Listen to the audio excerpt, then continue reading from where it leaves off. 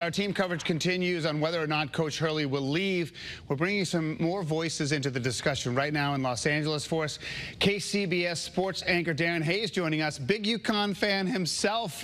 Thanks for joining us. You spent some time in Connecticut, so I'm just curious, what do you think? Do you want the personal side, or do you want the being out here in LA? Let's start with the personal, then we'll go to the chatter out west. The personal side is, I hope that Dan Hurley, who my reports have him out here right now as well, that he sees what the Lakers offer and he decides to go back to UConn. And so we all can be excited in Connecticut. Here in Los Angeles, though, plain and simple, this is a coach that the Lakers absolutely need. I've been to tons of UConn games. I've seen Dan Hurley coach many, many times, talk to Dan Hurley, and he's a guy who holds players accountable. He's a guy who can develop players and make them even better. And obviously, he's a true winner. We know where UConn was at when Dan Hurley was at the University of Rhode Island and what he brought the Huskies back to that championship level. That's exactly what the Lakers need. They kind of swung and missed on a lot of head coaches in the past. And Dan Hurley literally checks all the boxes for the Los Angeles Lakers. And that's why he's out here, and they're making a hard push to try to get him to come out to Los Angeles. You know, Darren, I'm curious about the Lakers itself. I mean, a lot of people who are watching right now might not know the NBA as well as you.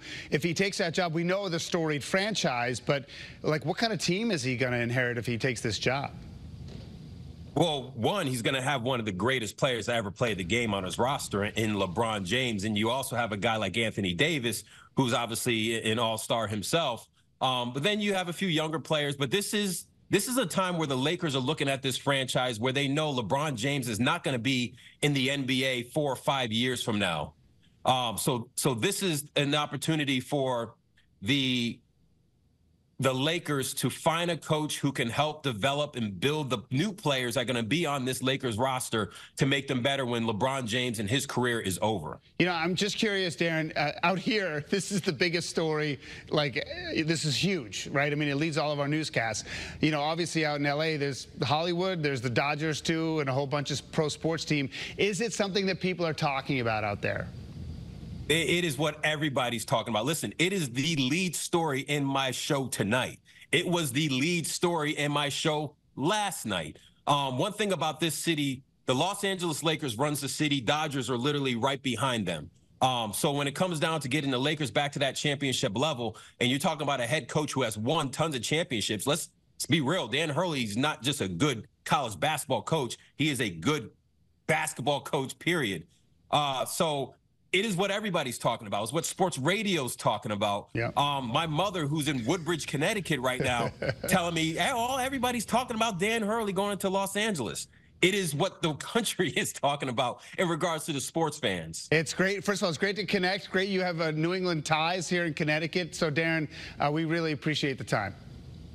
Thank you so much for having me, guys. All right, Darren Go Hayes. Huskies. Yeah, go Huskies from KCBS. He is a Husky fan, and he says he's going to stay. So this is what you have to say. Many of you voted in our poll. There's still time to cast your vote. It's actually changed a tiny bit since we last checked. We want to know, do you think Hurley should stay or go to the NBA? Right now, 86% say stay.